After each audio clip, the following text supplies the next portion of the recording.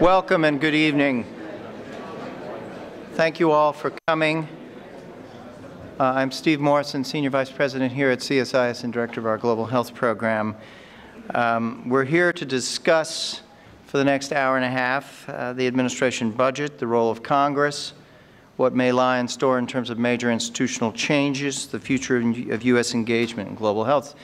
Big subjects. And judging from your presence here today on this beautiful evening, there seems to be an appetite in this town for this topic. So thank you all. A special welcome to those who have traveled to Washington to participate in the Consortium of Universities for Global Health, the CUGH annual meetings. We timed this. We scheduled this session to coincide with the advent of the meetings. And a special welcome to all of those who have joined us online. We have a considerable number of folks who've chosen that path. We're webcasting this event, and we'll post it subsequently on the CSIS website. Earlier today, we posted a really incisive analysis by Ambassador Jimmy Kolker on our website that's relevant to these discussions here this evening. The title is HHS and Global Health in the Second Obama Administration. So please take a peek at that. That's on csis.org. Special thanks to my colleagues who've put so much work into organizing this: Joe Jordan, Chris Millard, Catherine Streifel, Travis Hopkins, Alexander Bush, Deji Aluko. And on the CUGH side, I just want to emphasize how important CUGH has become in this town, and what a great partner it is under the leadership of Keith Martin and his colleagues, Dalal Qajar and others. They're very committed, they're very generous and hardworking, and we're very proud to partner with them and to be able to do a number of things together over the course of the meetings here. Before we begin, a few framing remarks, a few words on the moment that we are in just now. This is a dangerous and scary and highly uncertain moment, but I also want to emphasize that it's a moment of mobilization, it's a moment of opportunity. The stresses that we're experiencing and witnessing right now can result in some terrible outcomes that can result in inspiring new thinking and new ideas and new levels of activism and initiatives.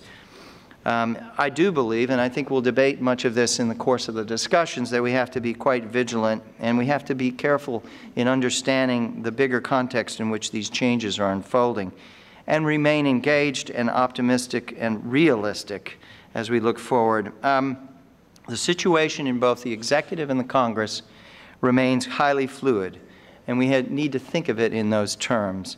In my feeling, in my view, we shouldn't rush to categorical conclusions in the midst of what is a very turbulent and unprecedented period of turbulence. Global health, development writ large, science and research and development, all of these face the biggest test in the 15 years that global health has grown, matured, been sustained, and shown remarkable results. Budgets reached heights in the naught decade that no one had anticipated. Ambitions soared, as did partnerships and as did the engagement by two successive presidents and a core of bipartisan support within Congress. That enterprise is now the focus of a populist assault by the current administration, which paints the global health agenda as antithetical to an American first agenda. The populist agenda grows out of a complex set of profound changes underway here in American society, which we're just dimly beginning to understand, I feel. Marginalization, poverty, globalization, stagnant wages, rising inequity. We really need to ask ourselves where that assault comes from as we consider how to defend what it is that we're here to discuss tonight, which is global health. We have somehow to make sense of what we're experiencing as a country and to make one set of phenomena, which is in American society not the enemy of the other, which is the global health agenda, and in fact to somehow figure out a way to connect them logically and constructively. I don't know what I'm talking about, and I don't know how we do that. But I think we need to struggle with that question. And you are in a position, I think, in American institutions, those of you across this country, to play a constructive role, to use your convening powers, and to connect up to the sorts of domestic crises, the opioid epidemic being the most vivid, that are unfolding in front of us. But back to the global health agenda itself. We'll hear from our speakers tonight a lot about the evolution of budgets, what they portend, plans for institutional changes, what the administration is asserting, what and how Congress will play in this contest. We'll also hear a lot about what we do not know and what others are doing to mobilize to shape discourse. This is an exceedingly busy, frenetic, and quick evolving context here in Washington. The populist assault raises far more questions than we have answers for here today. There's considerable uncertainty of where and how this will evolve. Don't expect clear and definitive answers tonight or tomorrow. It's quite likely that we'll see a series of struggles with an evolving and muddy quality to them that stretches out into the future. Assumptions around how serious and sustained is this assault by the administration, how coherent, how unified, how determined, those I don't think we have clear answers. And on the side of Congress, does it have the will, the capacity, and a consensus around creating a series of actions that will defend, preserve, sustain? Many of you come from academic institutions. We really need to ask, and I hope we'll have more and hear more from you. Does the academic constituency matter in this debate, and what can it do beyond what it's doing today in that regard? I want to emphasize, the global health work also draws from many other constituencies that are terribly important: industry, faith, community, foundations, NGOs, and they figure in this very profoundly. Enough from me. We've assembled here this evening the best and most insightful and most nuanced and deeply engaged of American observers of both the administration and Congress. We're here to really hear from them, and we'll ask them to speak in sort of rapid order. Each is a close friend of mine and of CSIS. Each has his or her special angle on these developments, and each has been very generous over the years in sharing insights and support. We are a community here that is very reliant on our friends. So thanks to each of them for being with us this evening. We'll begin with Liz Schreier, President and CEO of the U.S. Global Leadership Coalition, a remarkable network of advocates nationwide that has very successfully brought into the debate former cabinet-level foreign policy and international security leaders, among the best in America, and they've turned them to the discussion of engaging Americans across the spectrum about why foreign aid matters and why they need to see it in that context. They are positioned remarkably well in order to both understand what is happening, but also to be an active player in a very constructive way in mobilizing action to shape the discourse. After Liz, we'll turn to Jennifer Cates, Vice President and Director of Global Health and HIV Policy at the Kaiser Family Foundation. I'm sure Kaiser's familiar to all of you.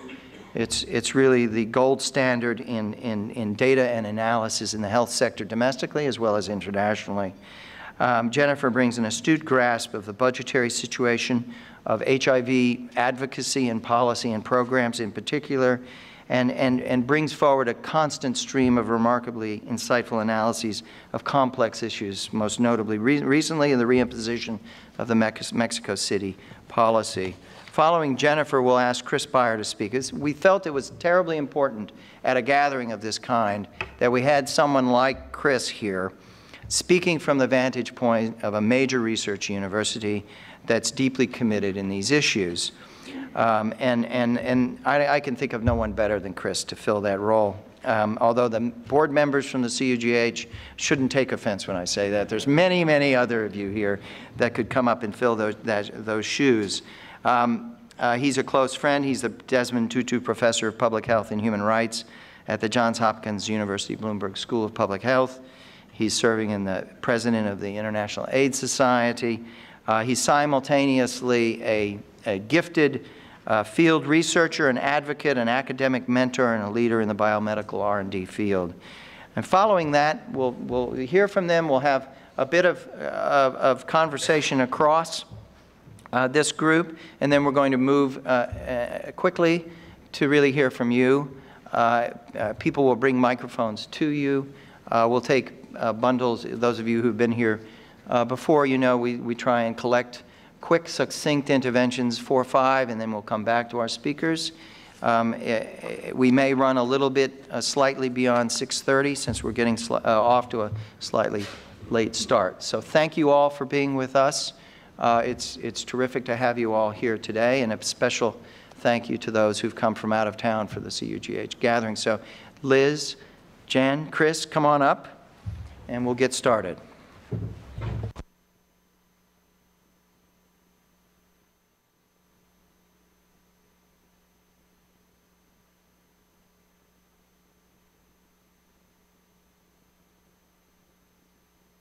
We'll just do it. So we'll do it. So we're going to go in this sequence. Liz, Jen, Chris. Okay. Great. Well, thanks. Thanks, Steve. Thanks for having me.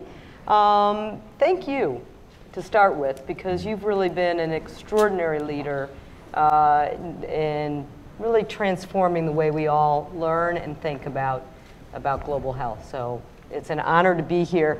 Thanks to every one of you. I agree, for especially the academics that have come in, but everybody in the global health community for keeping all of us safer, better, and for being here today. And I'm going to thank you ahead of time, because I'm going to conclude for what I need you to do to be part of what is an enormous challenge. So a beginning thank you, not for what you have done, but for what you're going to do. So let me get in to the question that I've been asked to talk about, which is the budget in front of us. And I'm going to start with this. And I thought about it today, this morning, as I was preparing, which is where I began 2 years ago. So 2 years ago, about this time, I began a journey of a program that the U.S. Global Leadership Coalition, the organization I run, of a platform called Impact 2016. It's a platform that was set out with 4 co-chairs, Madeleine Albright, Tom Ridge, 2 former secretaries, Democrat, Republican, and 2 former majority leaders, Bill Frist and Tom Daschle, Democrat, Republican, to make sure that we went out and whomever was elected president of the United States, as well as congressional candidates, would embrace the idea that America should support development, global health, diplomacy, in order to keep our country safe, our economic interests, and our values. So I went out, along with my staff, for lots of, I won't go into all the tactics we use, but we met all 22 campaigns. Most of the candidates met with 160 congressional campaigns. And to be honest, I felt that the biggest challenge when I started would be Senator Rand Paul, who was running at the time and was a very strong candidate about 2 years ago at this time. And I thought that he, who was somebody who kept having amendments to cut foreign aid, would be our biggest challenge. How wishful we might have been.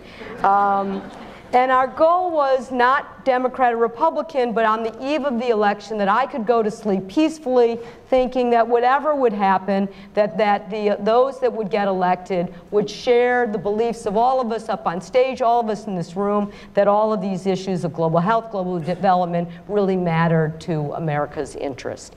And we know the results, at least we'll talk about on the presidential election, and the truth is that I woke up uncertain. There were some that called the president-elect all kinds of different thoughts about that. Was he an isolationist? Was he a minimalist? Was he a nativist? Was he just, as some have said, as Steve Bannon said, the deconstructive of the administrative state? And the question, if you looked at November 9th, is that people really weren't sure of what this would mean to the agenda we're talking about today.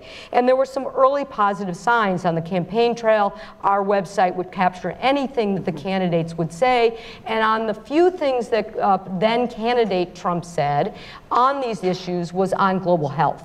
And he actually had some positive things particularly to say about PEPFAR and about fighting global health and HIV/AIDS. He early on picked Vice President Pence, which on the one area on this arena that he cared about was on PEPFAR. He was an early supporter on it, and picked people like Dina Paul and Jim Mattis, people who had records of support on these issues. He then picked Secretary Tillerson, who, as you know, at ExxonMobil had a record of support in investing in their foundation and women and girls and on malaria. So there were some, and was a board member for many years at CSIS. So lots of good signs. Now, I run a budget coalition. Reality set in. 3 weeks ago, I woke up to getting early signs of the following, that this budget was going to go after 3 things. Now, it actually went after lots of other things, but the headlines were EPA, we're going to cut EPA, we're going to cut State Department, and foreign assistance.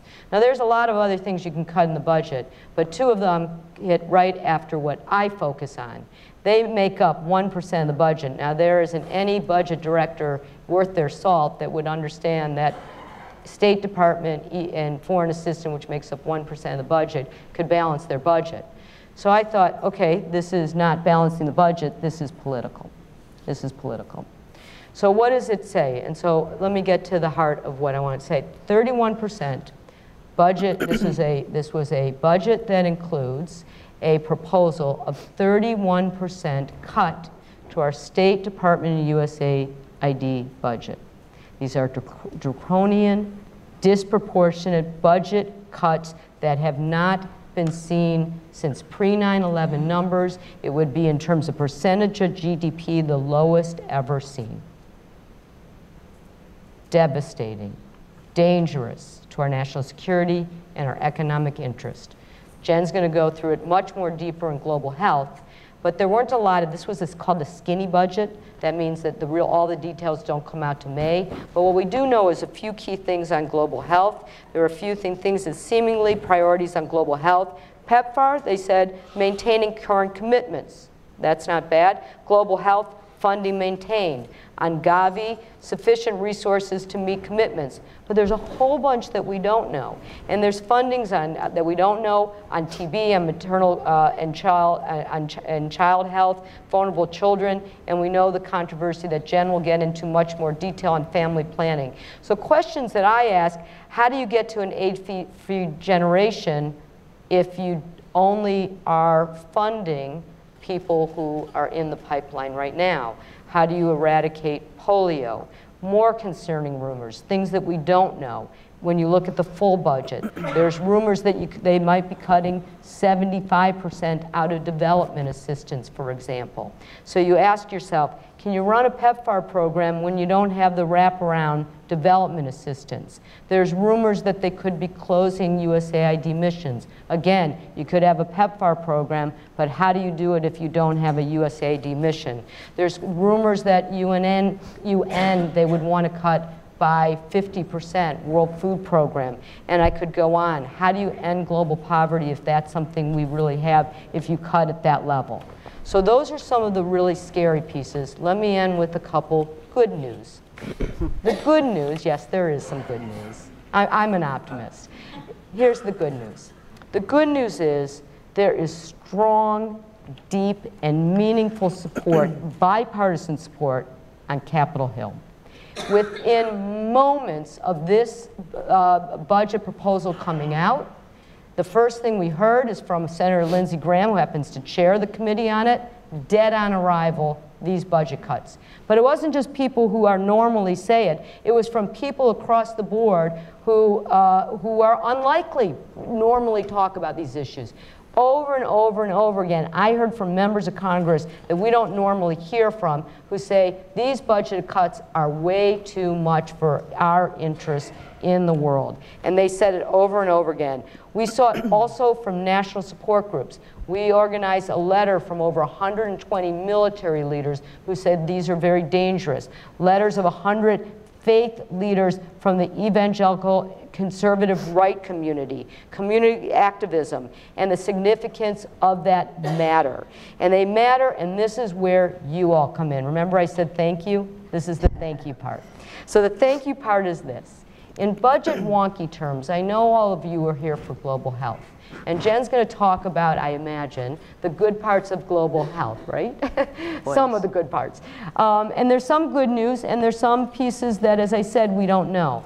But you can have the global health piece, even if some of the parts come out okay, if the whole of the global development, and you don't have a State Department that functions, and you don't have a USAID, as Jimmy knows, that if you can't have the whole. And so the whole is we have to raise our voice. We as a community have to speak up. We have to tell our members of Congress as private citizens and in your academic as best you can to speak up and speak out. And that means there's wonky terms like 302B allocations that we can talk about when we get into. I won't do that yet. But it has to be a matter of making sure these allocations and these fundings matter. And I will conclude by this. They do matter.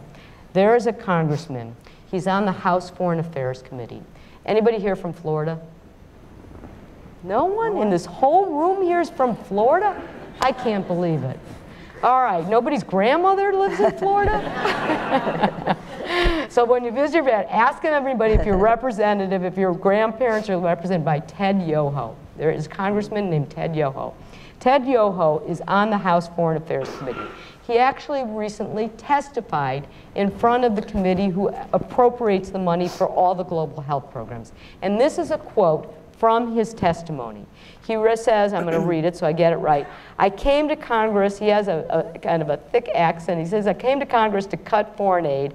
I campaigned to cut foreign aid. He admits he campaigned to cut foreign aid. He says, but I learned that cuts ultimately do nothing to address debt, but leave a vacuum of leadership. He is one of the best supporters of foreign aid. And I've traveled literally across this country, organized citizens like ourselves to speak out and talk about why global health makes a difference to our national security, our economic interests, and our moral values. And what I have learned, I just spoke to a bunch of senators yesterday. I was invited to testify. And I have learned that when we speak out as American citizens, guess what? It's like we live in America. They actually listen every now and then. And so I just urge you that as you listen to my colleagues on this panel and you hear about, scary cuts that are here, they are real. This really is dangerous, as Steve said, and the only way this is going to get turned around is we speak up and to talk about the amazing work you're doing in your academic work and research work and why it matters. And that is how we're going to turn around these dangerous cuts, because there are members of Congress that want to do the right thing. I've heard them, I've met them, I've listened to them, but they need to hear from us, and so that's my thank you, because I know you're all going to go home and make your call to your congressmen and senators. Thank you. Thanks so much, Liz.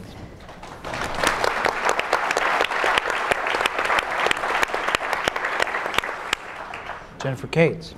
Well, it's very hard to follow that. But first, I just want to thank Steve. As he mentioned, we've been partnering together for many, many years, and this is really just a continuation of a conversation that we are having about global health and development. And I want to welcome all of you and thank you for being here.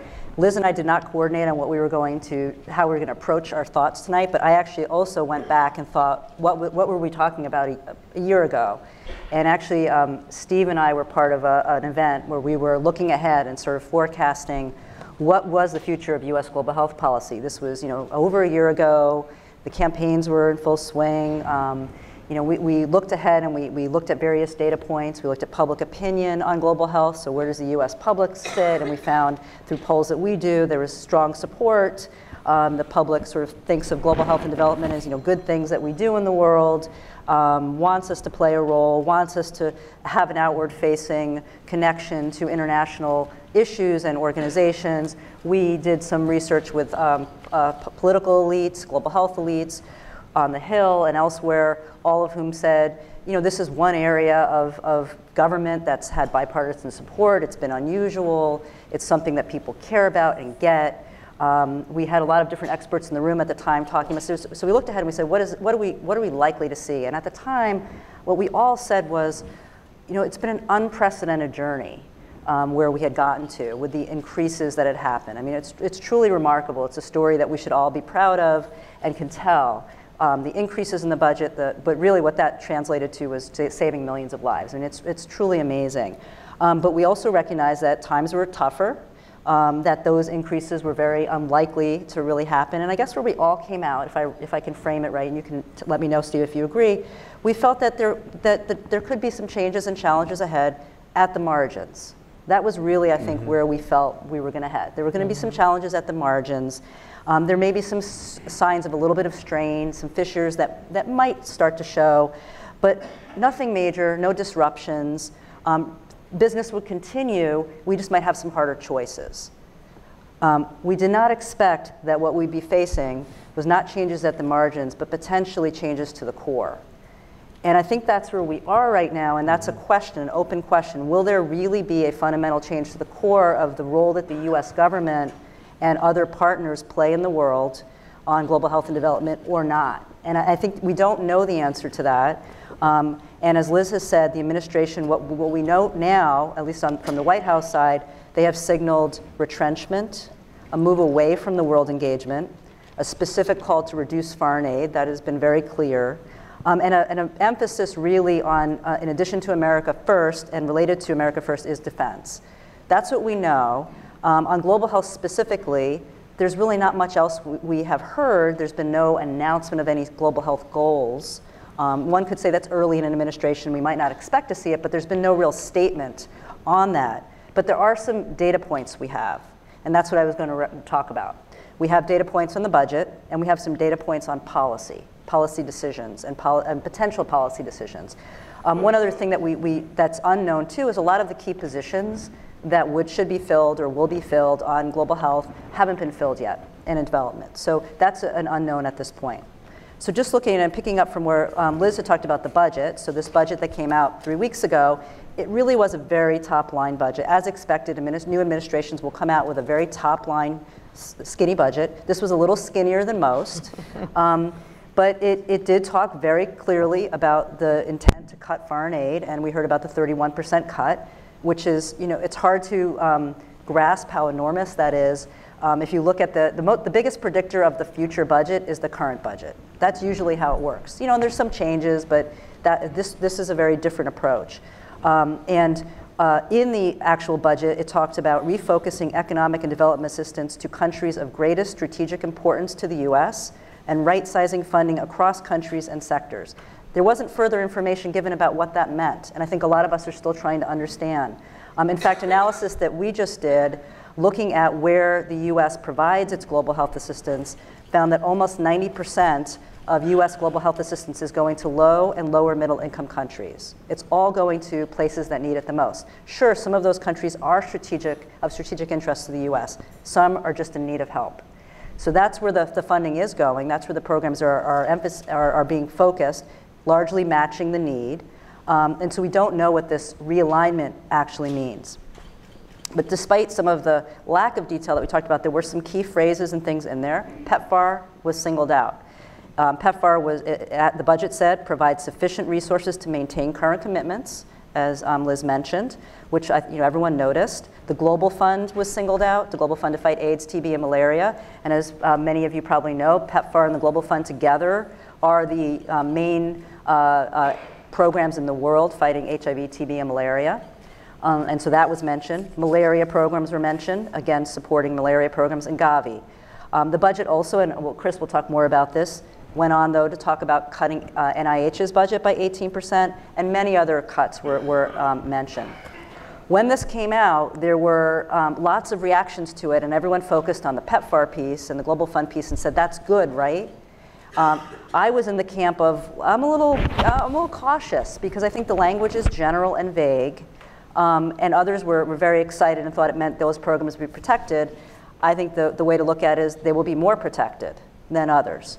And actually, what did subsequently happen And this is, again, but this is the budget wonky stuff, so sorry about this. But in this, tucked away in the skinny budget, was at the back, it said, oh, and by the way, for the current budget year, we want $18 billion more to fund defense and to start to build the wall and do some other things. And we'll give you some more information about how we want that, how we're going to get that money, because you can't, you need to, it's a zero-sum game.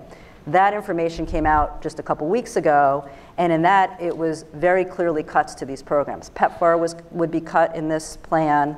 TB funding would be cut. Malaria wasn't actually identified. I have my list here. TB, neglected tropical diseases, nutrition, polio, global health security, family planning. And I want to point out what it actually said. So some of these had justifications, why they were being targeted for cuts. And on the PEPFAR one, it said, we will achieve savings by, quote, requiring PEPFAR to begin slowing the rate of new patients on treatment in fiscal year 17. As well as reducing support to low-performing countries, reducing lower priority prevention programs, but to slow the rate of putting people in need of treatment on treatment. That is actually quite the opposite of the stated goal that the US PEPFAR program has had and the global approach has been. So that was, I think, interesting. Now, just to pick up something that Liz said that I think is very, very important to understand on the budget, why the budget is important from when it comes out from the president, and we'll get more detail in May, is this is a policy document. This is a stated document about policy and priorities and how you make tough choices. That's always what the budget is. Congress plays the key role here. And as Liz mentioned, what we've heard already from the moment this hit the airwaves and the internet, this is DOA, we're going to push back. But Congress is going to have to push back on a lot, because we're just talking about global health and development today. There's a lot in the budget that will be cut. So I think it's going to be a back and forth. It's going to be a tough one, but that's where things are on the budget. And we can come back to some of the detail. On policy, I want to talk about 3 policies that we've heard about or know of that are specific to global health. One is the Mexico City policy, the global gag rule. This is a policy that was first put in place by President Reagan in 1984. And essentially, and people always get confused on this, so I just want to say what it was designed to do. Up until that point in time, when the US doesn't fund abortion, so that's one fact. But up until that point in time, when the US would give money to organizations for family planning, there would be segregated accounts. So the US would give funding, and those organizations could get funding from wherever else and do what they wanted to do, what was legal in their country or what their other donors wanted them to do. As of 1984, a policy decision was made by President Reagan at the time that could no longer be the case, and as a condition of receiving US family planning money, any foreign NGO that wanted to receive money from another source could not support abortion-related activities, provide abortion, refer for abortion, counsel on abortion, even in countries where it was legal, with other money. So that segregated account thing no longer would exist, and that was a condition of funding. That's called the Mexico City policy, sometimes called the global gag rule, because it also was about not referring and not counseling, not talking about abortion as a method of family planning. That policy is a ping pong between presidential administrations based on party lines. Everyone expected when Trump got elected, we're going to see Mexico City, it's going to come back. That was not a big surprise. Day one, it was announced. And actually, we all expected it would probably be day one. That's sort of the historical thing that happens. What wasn't expected was that the policy, for the first time, didn't just talk about family planning funding. It talked about all global health funding. And some people read that as, well, that has to be a mistake. All global health funding is, billions of dollars, and we've scaled up our global health efforts around the world. What does that actually mean? And actually, the intent was to address all global health funding and say, as a condition of receiving US global health assistance, none of the recipient organizations that were foreign NGOs could receive that assistance unless they certified they would not, with other money, perform abortion or do any abortion-related activities. And it's spelled out in the policy. The details of how that will be implemented are not out yet in full. They are out on the family planning side, but that is a big expansion of a prior policy, way beyond what has ever been in place under President Reagan, both Bushes, and certainly was unexpected. Secondly, another expected policy that was just announced last week, there's been another long-standing political issue on funding for UNFPA. which is the UN specialized agency that does population, family planning, reproductive health, maternal health, actually a lot of refugee support. The US helped found UNFPA and has been a key supporter, but it too has been a political football. And there's a provision in the law that's put in by Congress every year that allows the president to determine whether any organization could get US funding if they are determined to be involved in coercive abortion or involuntary sterilization. And this has been used to make determinations about UNFPA because UNFPA, I know I'm getting into a lot of detail, UNFPA operates a program in China. China has policies that are coercive population policies.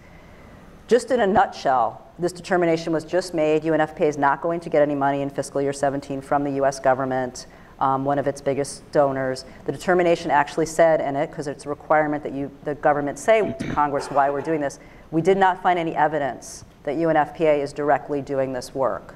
But because UNFPA is supporting the government, essentially, in China, it is de facto supporting those policies. Just as a side note, UNFPA, like most UN entities, works with governments. That's how they work. So that policy, frankly, was expected, that decision, but that just happened. So that coupled with Mexico City, the UNFPA policy, and now proposed cuts to family planning, just together paint a picture of we're changing our role, or there's a desire to change our role in family planning. The last policy thing I want to mention is just about the UN and international organizations.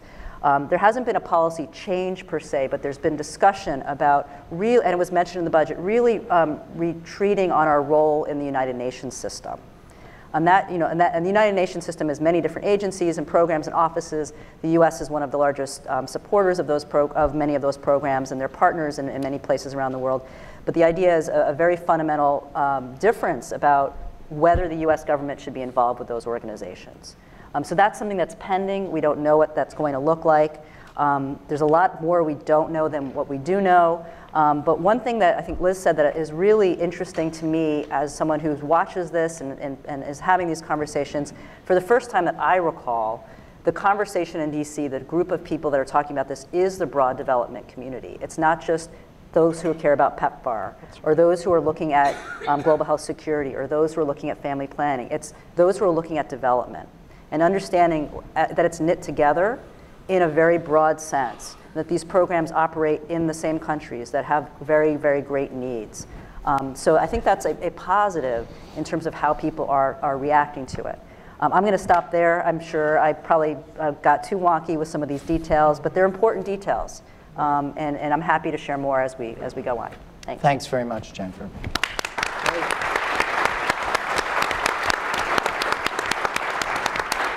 Chris Byer. Well, thanks, Steve. And let me join Jen and Liz in thanking you and CSIS for pulling this together. I think just the response and the number of people who are here underscores how much concern there is across our communities, and the timing of this is really very apt. So we really appreciate your leadership and your convening. I want to talk a little bit about one of the core engines of innovation in global health, and that is the biomedical research enterprise. And you've heard from these two very astute observers about the kinds of the real threats of this moment to the global health enterprise. But there also, of course, are some real threats in these budgets and in these policy changes to the biomedical research enterprise, and in particular to that component of it, which has really been the core of how our system has operated, which is National Institutes of Health funding to American researchers and research institutions. And I think we need to think about that both from a kind of broad systems perspective, really understand how the system has worked and what it's generated, and think about the arguments that we need to make to the Congress and the American people and to the administration in this very challenging moment. So the first thing I think just to say, and looking around this audience, I know that I probably don't have to say this to virtually everyone in this room, the biomedical research enterprise is central to the success of the global health enterprise, right? It can seem rather distant, that basic science and that kind of work, but PEPFAR, for example, has achieved what it's achieved because antiviral agents are so effective, right? And antiviral agents and the regimens that we have now are the result of more than 800 clinical trials, almost entirely funded by the NIH and implemented either by US universities or our global partners. And increasingly, more and more, it's been our global partners because that's where the enormous majority of HIV infections are, and of course it's where incidents, new infections are. And so, for example, the support and the research infrastructure that the Fogarty International Center has been at the heart of, building that capacity with our international research partners is now a part of the biomedical infrastructure, and it's an essential part of it, right? It's very fundamental. The NIH is, of course, as I hope everyone here knows, an American treasure. It is the largest biomedical investment in the public sector for any country. It plays essential roles in supporting this research enterprise. You heard already the proposed skinny budget was an 18% cut to the NIH. That is unprecedented. Right? That is radical. In and of itself, it is unprecedented and it is radical. And we should understand that that is something very radical. The subsequent 1.4 billion suggested cut, 1.2, well, still. The $1.2 billion cut to the current existing budgets is again even more radical and really potentially devastating. I think the other point to say about those cuts, and I'm not going to talk too much more about the specifics of the budget, is just to say that in addition to being radical and unprecedented, they're very much out of step with where the Congress is and where the American people are. Right? So in the last administration, the very last achievement, and certainly one of the major achievements of our last Congress, was the 21st Century Cures Act, a very large commitment, over $6 billion, to basically cures and the research effort around those, including for things that the American people clearly want better treatment and hopefully cures for, like cancer, the moonshot for cancer, the Bo Biden monies are there, Alzheimer's disease, a cure for HIV, a number of other really central elements. So I think we have to, when we think about that threat and the scale of that threat to this research enterprise, also back up a little bit and think about how this system actually has worked and maybe make some arguments, hopefully some compelling arguments, about why sustained investment in it is such a good idea. So I've spent my career at Johns Hopkins University. Anybody heard of that place? And we are a research university, right? And we're a teaching hospital and a teaching university. The medical school, the hospital, the School of Public Health, the School of Nursing are consistently ranked in the very top tier of US research universities. We also are in the very top tier of recipients of NIH research dollars. Right? Those two things are highly correlated, right? And I'm not here to apologize for that. Right? Excellence in competing for these scarce NIH research dollars and mentoring and training young investigators to be able to compete in that very tough environment is a part of why our science is so extraordinary, and it's a part of why the clinical outcomes are so good, and it's a part of why members of Congress, American people, if they have the opportunity and they have the misfortune to have a family member or themselves with a serious life-threatening illness, are so eager to be at research universities and teaching hospitals, right? Precisely because of that deep, tight, ongoing connection between research, clinical care, patient outcomes. Now, it is also true that part of the assault and this philosophical policy assault aimed at the research universities and the NIH enterprise appears to have some focus on something that is hard often for the broader public to understand, and that is IDC, indirect cost recovery, right? So there is a clear, in this $1.2 billion cut, a suggestion that all of that cut could be made up simply by going after indirect cost recovery. That is, I think it's fair to say, both a misrepresentation of where the research dollars go and also a profound misunderstanding.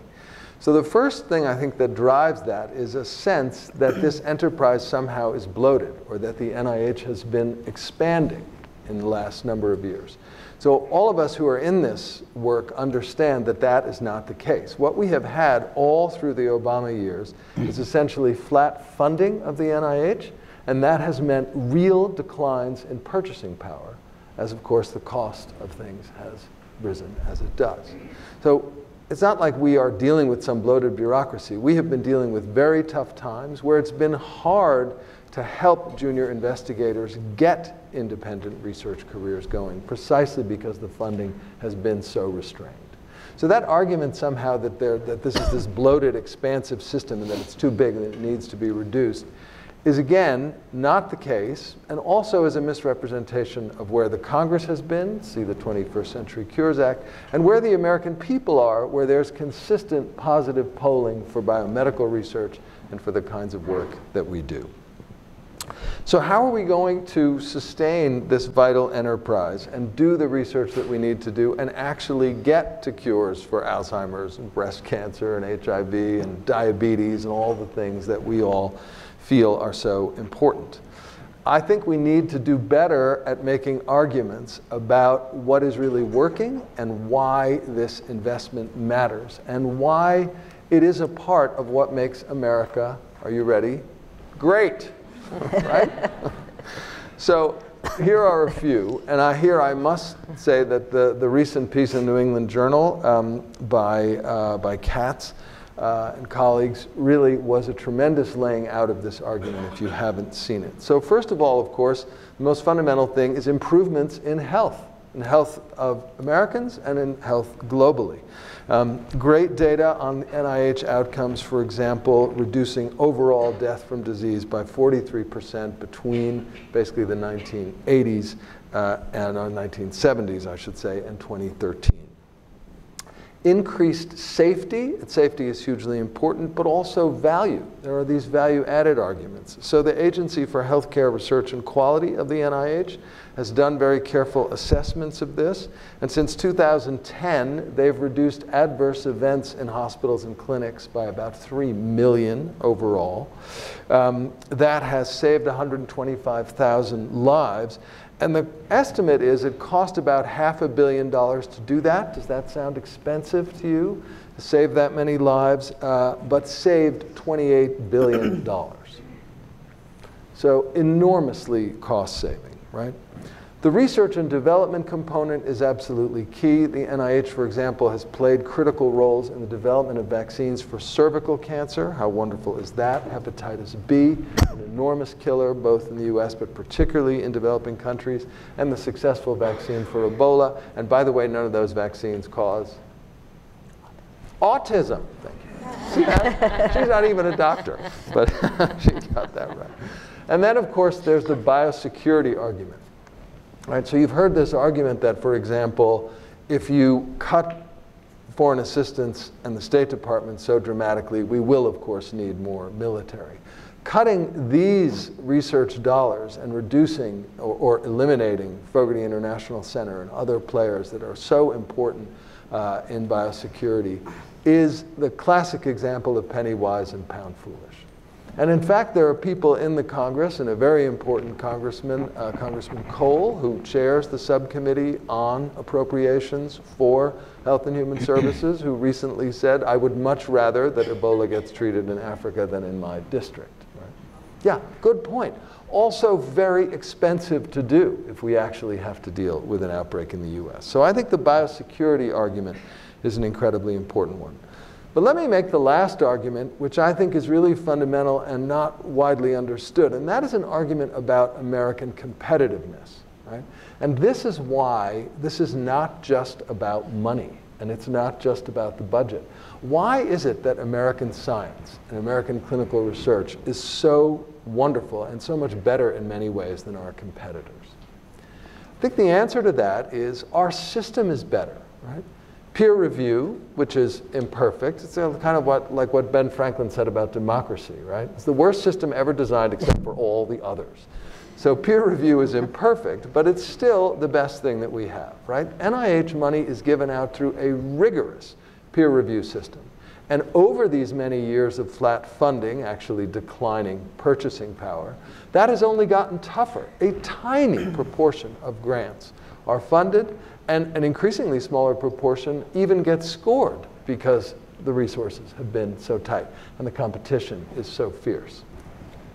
But also, that system really is remarkably free of things like corruption, political pressure, graft, undue influence from non-scientific players, right? So as an example, China, which seeks to compete with us and which would like to lead, Xi Jinping is in Mar-a-Lago as we speak, China has been unable to make safe infant formula. Right? They can't make safe pet food. And you have to ask yourself, so why is that? And the reason is, of course, that their regulatory bodies, the equivalent of their FDAs, are manipulatable. They are manipulated by political power. There are people at the top. It's who you know, not how good your science is. I have been an NIH-funded investigator, I'm happy to say, my entire career since I finished my training at Hopkins, 25 years. And in 25 years, never once has anybody who worked for the NIH ever said to me, if you gave me 25 grand of your grant, I could get you a better priority score. Never. Now you ask the question of people trying to get grants funded in China and in Russia and in India and working in that scientific system. Have you ever had political input? Have you ever had pressure? Have you ever had requests for money? And the answer, unfortunately, is a consistent yes. So our system is better, our arbitration is better, our peer review of science is better, and that is why virtually everyone seeks to publish in our scientific literature, and why the best international researchers are also trying to compete with Fogarty grants and others through our system. And that is why the Food and Drug Administration provides a regulatory structure for planet Earth, because everybody else who's seeking safety and quality knows that FDA approval really does matter. And the approval of many other regulatory bodies is just too suspect to political manipulation. So I think when we talk about the power of our system, we also have to say this is this again is an American treasure, and it's a treasure of the administrative state. Right? This actually is how it works, and it has worked remarkably well. And I think we need to do a much better case of letting both the Congress and the American people understand that and embrace it and realize that it really is a part of our greatness. And it's one of the areas where America still leads, and it's a hugely important health and economic sector. Thank you, Chris. There.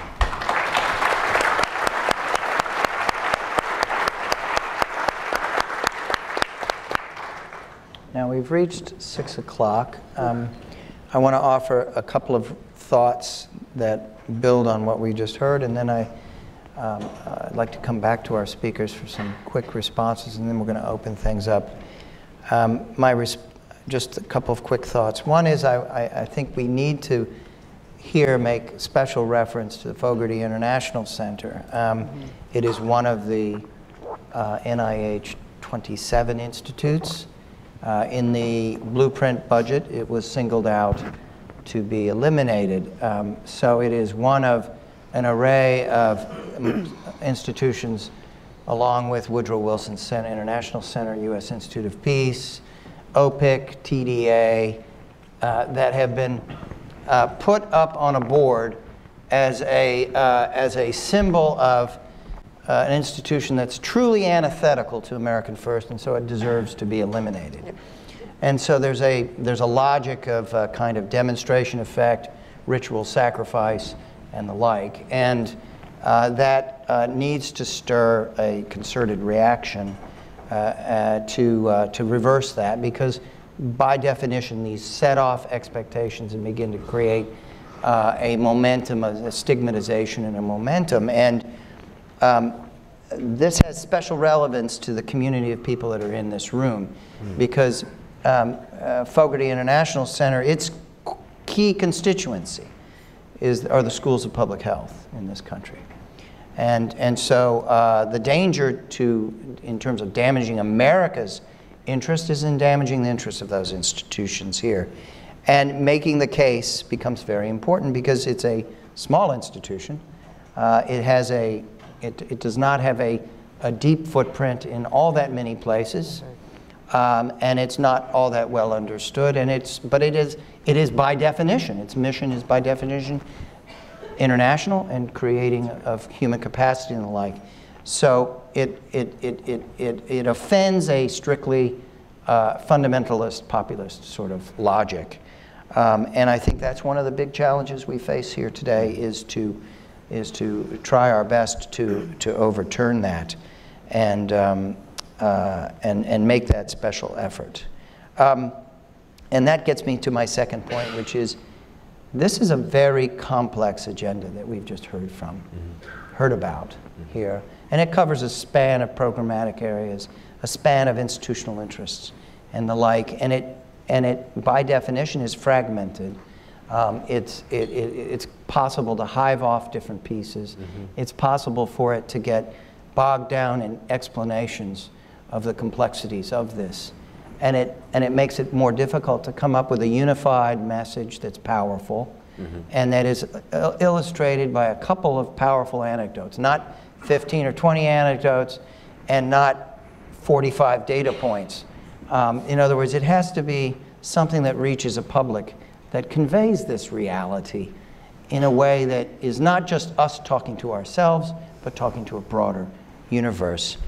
And it has to be talking to a broader universe that is now bifurcated between two media systems, broadly. I mean, that we have now a alt-right ecosystem that captures the attention of millions and millions of Americans every day. And whether you're looking at Breitbart or InfoWars or Alex Jones, health and global health is on the radar and is a component part of the narrative there. And it's not just confined to anti-vaccine. It's broader than that, far broader than that. So the messaging challenge is one that is different from what we thought we faced 4 years ago or 8 years ago. The messaging challenge, not only do we have a populist assault, but we have a counterpart or a partner ecosystem in the media that is playing its role in that. And that then translates back to us as to, well, what's the message strategy? How do you penetrate that and move forward? So I'd like to ask all of you to just say a few words about the work that you do, which is really communications, right? I mean, particularly Liz and Jennifer. You're out there trying to preserve credibility, to preserve integrity of data, the confidence and trust of those who are receiving the message. Same thing plays itself through with some variation in Chris's work. But you're in a universe that is a hell of a lot more difficult now as a consequence of what we see as this political phenomenon. Liz, can you say a few words? Absolutely. Look, it has to, we can talk about things that we all might understand, but to make these cuts meaningful to the policymakers that are going to make these decisions, it has to resonate out in Peoria, Illinois. And it has to make sense to their voters about why do we think on the global scale, you know, I work in the global community, some of these issues are on matter here. It has to make sense to their voters. So how do you make sense of why does it matter to affect global health here and to their voters? So yesterday, so we talk about it from the national security arena. We talk about the economic, and we talk about moral. So I had 5 minutes yesterday to talk to 15 senators. And I thought, how do I want to use my time? So senators are fairly well educated. So I could have done a lot of numbers and a lot of time, but I thought, I'm going to use my time to talk about message, and message that would matter to their voters. So I said, you know, I want to talk about 3 numbers. And I talked about 3 numbers about message. And the first number I said was 20 million. 20 million is the number of people who are going to suffer from famine this year. And I talked about the 4 countries. And so not only was that about 4 countries, for 20 million people who are going to suffer from horrific humanitarian issues, but think about those 4 countries: Yemen, Somalia, South Sudan, and Nigeria, all 4 that harbor terrorists. And to think about not only from a humanitarian, but a national security. Then I went to the number 65 million. The number 65 million is the number of people who are displaced in this world, the largest number of people displaced in the world ever since World War II.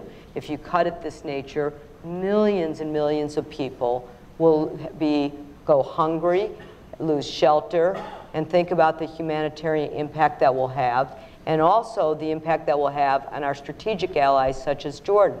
So again, a humanitarian and national security. And the last one that affects what we're talking about here is I use the number 320 million.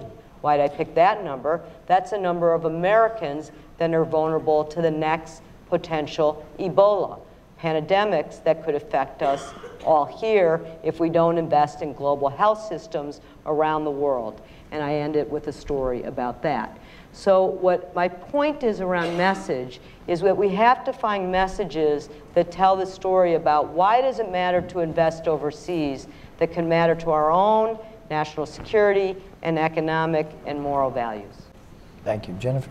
Yeah, I can't, I mean, that's exactly what I would say, something similar. One of the things we learned over the last 8 years and longer is that there's not a single message that really works. Even 2 years ago when we have message conversations, well, some audiences it's the national security message. With other audiences it's the moral message. With some audiences it's, you can appeal to economic interests. So there is no single message. I think now we're facing an environment where there's a lot of noise, and the traditional messages that have worked with some of the key constituencies that are decision makers don't always work. So I think that strategy on the Hill is a really is a good one. The other thing on the Hill side that we also have to grapple with is on the one hand, there's just a few members who really focus on this stuff that we're all talking about. On the other hand, there's also a need to educate a whole new set of actors. So there are less than a third of current members in the Congress who were part of the first PEPFAR authorization. Mm-hmm.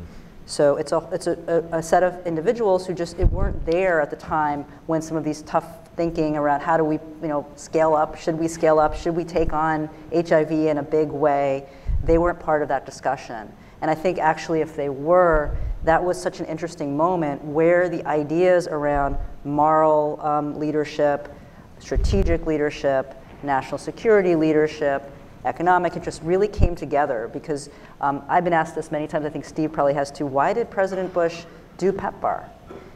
People want to know, what was it? And my answer always, it wasn't one thing. There were many things that came together for that administration, people, ideas, morality that came together to lead to a PEPFAR. And I think those of us who were around at that time saw those things converging. I don't know how to translate that to the current moment, but I think that's what we need to do, is to translate that concept, fast forward to 2017, in this current moment. Well, one answer is to say, look, you can organize your response and your messaging against your adversary. Your adversary is a narrow and extreme definition, populist definition of what is America first. Mm-hmm. That's what's coming at you. So if you come back with saying, no, that's not what is truly America first, it is this. And I think that, and that means you care about these numbers. I like what Liz says, where people listen when you encapsulate such a powerful dimension of, this is the world we live in, and the notion of de-escalating or withdrawing or agreeing to only go inward, it does get back to the other question, which is populism here is driven by disillusionment. internally. It's not just some arbitrary thing that happened. It's something that happened within our society that led to a large population feeling marginalized, forgotten, left behind. And we don't speak to that population in our messaging either. It's difficult to think that through, but we don't. Simply repeating the many great reasons why liberal internationalism should motivate us is an important element, but it doesn't begin to square the circle on why is it that people are embracing this in our society? Why was there a decay of trust in public institutions? And why has there been this turn towards believing that this type of thing would be justifiable? When you look at the skinny budget, one reaction would be, if you'd been shown that 5 years ago, you would have said, if this were put forward by the President of the United States, it would have ignited an explosion across this country.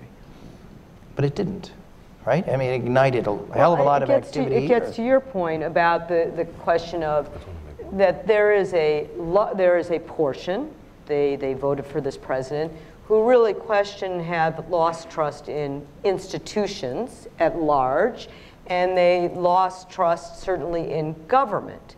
A number of people in this room work for institutions, and if you poll and look at it, there are a whole question of institutions.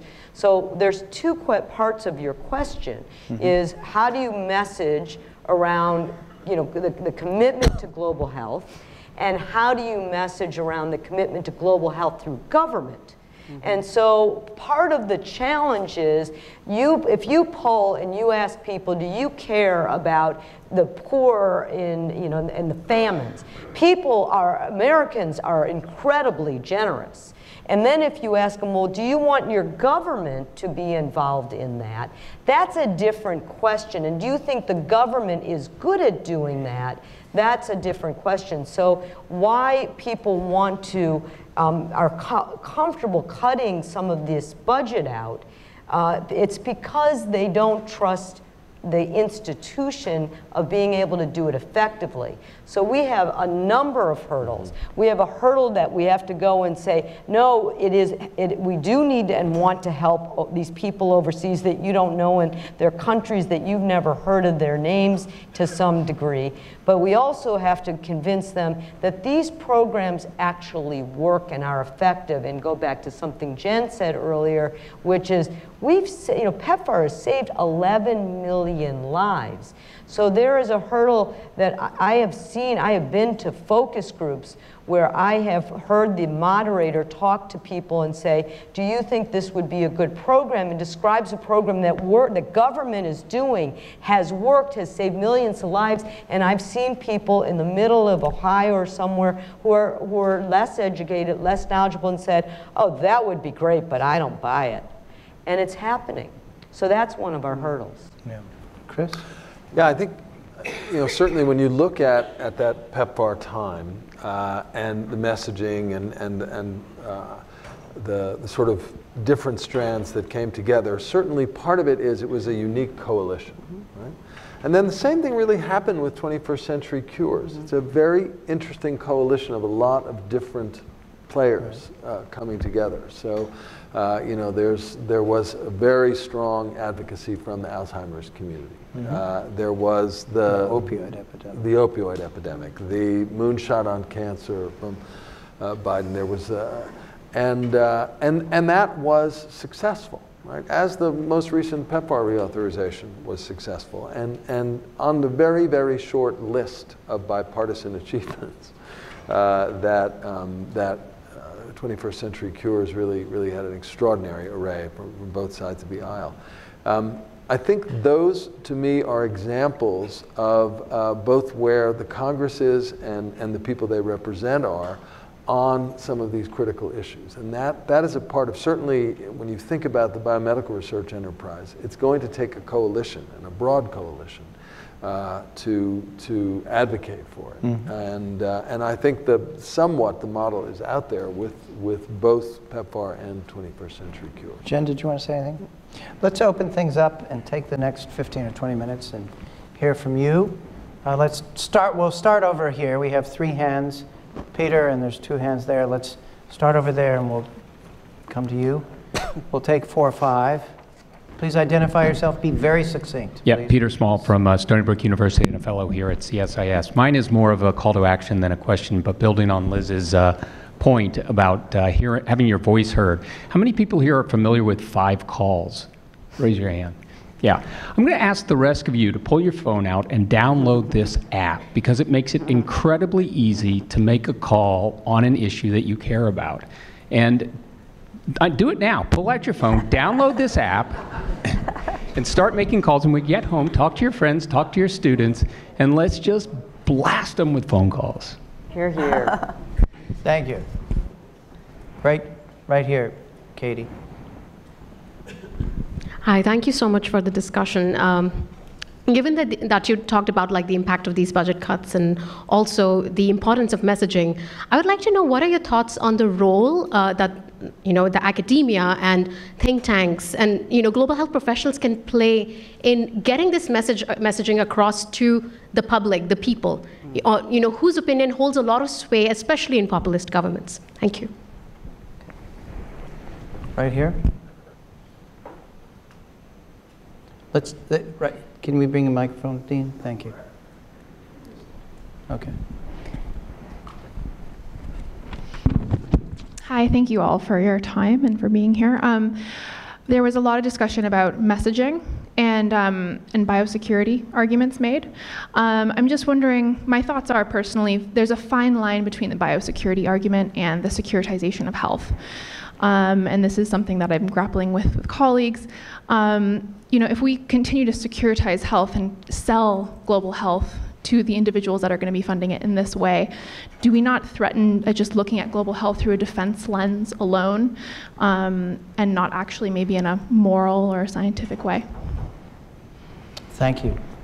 And then right behind you, Dean, there. Jonathan Patz, University of Wisconsin, Madison. Just to add on to that, as far as different lenses, I'll just say that there's a big push for infrastructure investment. So I think it's really a good opportunity to talk about our rusting pipes under cities. And in fact, speaking of cities, that populations are moving into cities, and that's a great place to practice public health through an infrastructure lens. Could you just hand that over to Tom Boyke? You had your name. Great. Thank you. Tom Boyke, Council on Foreign Relations. What I wanted to ask about is you all mentioned how global health has a strong tradition of bipartisanship. And perhaps that's why some of these specific programs were named as being largely continued. And what I wanted to know is I think most people in the room would obviously support this objective. We want these programs protected. How do we have this conversation without making it partisan? Politics have become very tribal. One worries in terms of pushing this agenda, you want to push it in a way where people don't feel obliged to back their guy in the White House. And obviously you have people like Senator Graham who's willing to exercise that independence, but that's not true for everyone. Thank you. Why don't we come on back to our speakers. Jen, you want to Sure. try your hand at a few of those? Yeah, so the question about securitization of health, I'll start with that one because this is a common concern, right? Interestingly, that idea, the idea of talking about health from a biosecurity or national security lens started a long time ago. And when it started, for those of us who were doing the work some of this work in DC, I think there was a level of discomfort about it. I think that there are risks. At the same time, it's been an ongoing way in which, for some, it's a way to talk about it. I think the risks are if that's the only lens with which health is viewed, you're not always going to make the right public health decisions, right? We did a study, and it's on our website, on the DoD and health, global health, what the DoD does in global health. The DoD is an incredible global health enterprise that many people don't realize is involved in many aspects of global health, and it's quite a fascinating story. And it's doing great work, and it's partnering with NIH and all the programs we care about. One of the challenges we identified, and this is from people working in that space at DoD, is that it's not a health entity. And so when the DoD approaches health issues, I'm not talking about individuals within the DoD who are medical doctors and get it. It just doesn't, the frame in which the DoD approaches health is different. So there is a potential risk. At the same time, there's amazing work that is being done. So I think it really comes back to different audiences, different ways to think about it, recognizing the disciplines are different, but going with my view, which is that this globalization of how we live in the world, I think we can't think in very narrow disciplines either. We can't think of public health as strictly in one narrow discipline. It's much broader than that. So that would be my response. On the issue that Tom brought up, so taking something that's quite bipartisan in nature, and if it gets pushed and there's a pushback, does that risk it becoming a partisan issue? Good question. I don't know the answer. I would just say that USGLC, the work that you're doing, has been very careful to show that the voices are very bipartisan. There's a lot of bipartisan voices on this from many different sectors. So I think that's the way to do it. It's really, it isn't about partisanship. And that there is going to be that risk, but ultimately I think if you're a global health professional or development professional, you do that because it's what's right to do. Yeah. Liz, you want to jump in? I would just pick on the last one. I spend a good deal of time with as much as I can with this administration and as people are filling in, and I agree. I think that this administration is forming, as we know, and there's a lot of different pockets of players there, and we see in many different issues that there are multiple different voices. This budget is obviously a very, very big piece of their policy messaging, but I don't know if it's the only one yet. And I think that it's young, and I'm hopeful that there will be more opportunities for there to be more voices. We have seen, as I said earlier, across the board, immediate reaction from both sides of the aisle. And what struck me so is I adore Lindsey Graham. I expected Lindsey Graham right out of the box to say this is dead on arrival. I expected people like Senator Marco Rubio, who's been a champion on these issues, to say it. I was quite pleased, but also surprised when Mac Thornberry, for those of you who don't know him, he's the chairman of the Armed Services Committee, to be one of the first people out to say that these cuts aren't okay. I was pleased but surprised when the majority leader of the Senate, Mitch McConnell, to say very quickly, these aren't okay. So as Jen said, the bipartisan support was very quick, and I think it remains not just on global health, but on global development. So I think that what we are finding with this administration, where typically you have an administration of a party where the party, particularly when they're both the Senate and the House is control, they kind of all stick together. We're seeing that the disruption, which I think this administration came to do, is changing that partisan balance on a lot of things. So I'm not finding that in this case right now. So I'm not feeling that as an advocate who has lived and breathed for 35 years in the bipartisan space, I'm not uncomfortable with where we are right now. I would just add one comment that I would like to make on the first question. I think you as the academics and professionals are one of the most authentic validators to speak out. One of the things that this election taught us is authenticity. Mm-hmm. We're up here as professionals, at least Jen and I do this, and Steve probably, you're an actual academic. So you aren't as tainted as the rest of the three of us are. But the rest of you actually count, and that's a good thing. So this is a world today, to get to that Peoria, Illinois, voter, is authenticity matters. So speak out, speak up, talk about why global health matters, talk about your research, talk about the connection, talk about it in a way that frankly is less wonky than the way we probably are talking about it up here, that makes connections, and think about how you can make connections. Write an op-ed.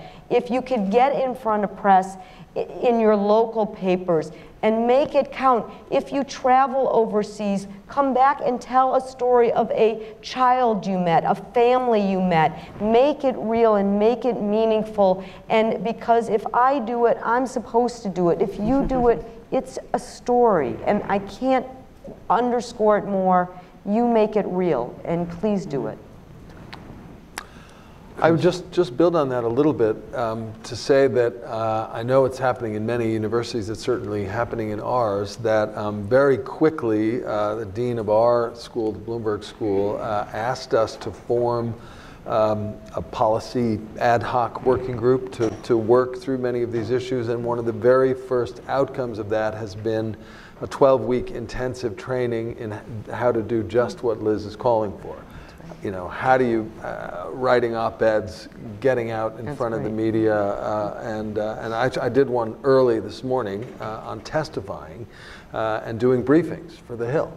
It's something some of us do, even we academics, and I think certainly we haven't been doing enough of it. I want to also build on the point about really trying to maintain the bipartisanship and really address those issues that are cutting across the aisle. Steve mentioned the opioid epidemic, so you know, overdose has now overtaken motor vehicle accidents as a cause of death among young Americans. That is breathtaking. And we've seen, and there just was a further elucidation and extension of the data on these measurable declines in life expectancy in white Americans, which is also breathtaking, because life expectancy is such a careful, such a sensitive indicator of overall well-being, and the fact that it has been declining really speaks to people who've been left behind. And the enterprise that we really need to engage in doing better for those people and investigating those causes of death. I think overdose is one where there really is bipartisan support, and it certainly was not lost on this administration. Trump brought it up in lots and lots of campaign rallies, and he heard about it in many, many places where he was. And it's striking, you know, in my own state of Maryland, which is very close to where we are, we've had needle and syringe exchange and naloxone in inner city Baltimore, and it was not allowed in the county or in any other county in the state, because injection drug use was perceived to be an inner city urban problem, where it's okay to do needle and syringe exchange, and we actually had city and state money to do that during the federal ban years. But where the city has actually ended up supporting the counties because drug users were coming into the city for those services, right? And we have really not paid attention to that, and we have not figured out how to deliver those services to sparser rural populations where lots and lots of young people are dying. And so I think that to me is a sort of paradigmatic example of a problem that where we, by responding to it, can really build, again, a new coalition that is truly bipartisan. Thank you, Chris. We're at the end of our hour. I apologize, many of you wanted to pose questions and that we don't have more time. Let's just close by asking our three speakers for just one last thought focused to a university community. We've heard some very focused comments from Liz and others here, but as we close, you know, what is it that gives you the most hope looking ahead in this period? Chris? Liz, go ahead. Well, I can do it easy. This group. That you're all going to go. You're going to use the 5 call and call your congressman and use your bully pulpit to raise your voice. This is very serious. It's not just the budget cuts. The budget cuts are a symbol of what Steve was talking about, which is there is a portion, fortunately, there's a portion of this country that think it's okay for us to close the borders on global health, but on a range of issues. And we've got to raise our voice. And we have to educate, and we have to find the messages, and we have to push back. But I am optimistic that if we do it, we can hold on to the programs that we know are right for this country. So I thank you. Thank you. Jennifer? I would just add that one of the things that has happened in the last decade that's made me optimistic, and I think continuing forward, is the number of young people in the university setting who came out and said, I want to do global health. I want to do something in the world. It was kind of surprising to all of us, I think, doing this here. And that energy, which really was a marked shift, there was a discipline that was there, but they helped, I think, develop our discipline. That energy is what gives me a lot of hope and optimism. That's the next generation. Some of you are here. You work with them. I think it's younger scientists and researchers and students who get that this is a way to be in the world, and that gives me a lot of hope and optimism. Thank you. Chris, you get the honor of benediction here. So the Go for it. The thing that really makes me the most optimistic is that our science is so spectacular, and we are so on the edge of so many more incredible advances, right? And we've actually never known more about health. We've never known more about disease. We've never known more about the body. We've never known more about our genetics. And yet we're in this tough, paradoxical place where the evidence is being disparaged and where there's less and less understanding in the public about what it is we're doing and the successes we have. I think that at the end of the day, what's always led to the biggest advances and the best outcomes has been the scientific breakthroughs. And this is a golden age of biomedical investigation. It really, truly is. A lot of the people who've made that happen are in the room. And it can't be that we are going to retreat from these advances and making them real for people at this critical juncture. We just can't let that happen, and I'm heartened by everybody in this room, and I'm going to quote the great poet Allen Ginsberg, America, we have to put our queer shoulder to the wheel. Please. That was a very good benediction, Chris. Thank you. Thank you all for coming, and special thanks to our speakers here.